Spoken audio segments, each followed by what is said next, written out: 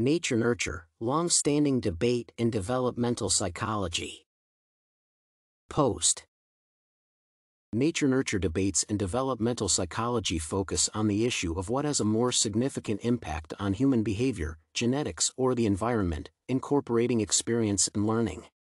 The nature perspective assumes its characteristics and most patterns of behavior people inherit from their ancestors. The nurture followers, in turn, believe that people can be taught anything, and nature has little influence. Despite protracted disagreements, recently, researchers have been inclined to unite and study the interaction of nature and nurture in human development.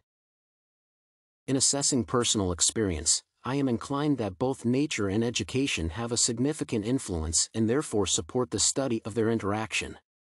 Personal observations support my conclusion, for example, the development of talents. I notice that in my environment, people in various ways cope with sports tasks, learning musical instruments, or understanding complex mathematical formulas. However, without training, some of them remain only with inclinations, but not with skills.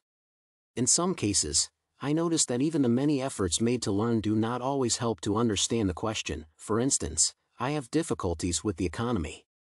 The study of various disciplines and the development of talents is only part of the life circumstances to which the question of nature-nurture can be applied, but rather convincing.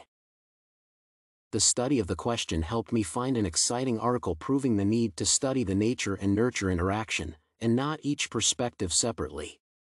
Barlow is conducting a broad literature review to confirm that genetic information is insufficiently used by modern science compared to data about environmental influence, from which science loses.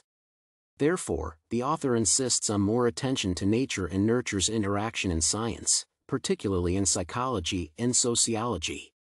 The article interested me because it reflects the complexity of the interconnections of many factors that influence the process of human development. Question: how can researchers measure the impact of nature and nurture on personal behavior? Scholarly link. Nature and nurture as an enduring tension in the history of psychology. In Oxford Research Encyclopedia of Psychology.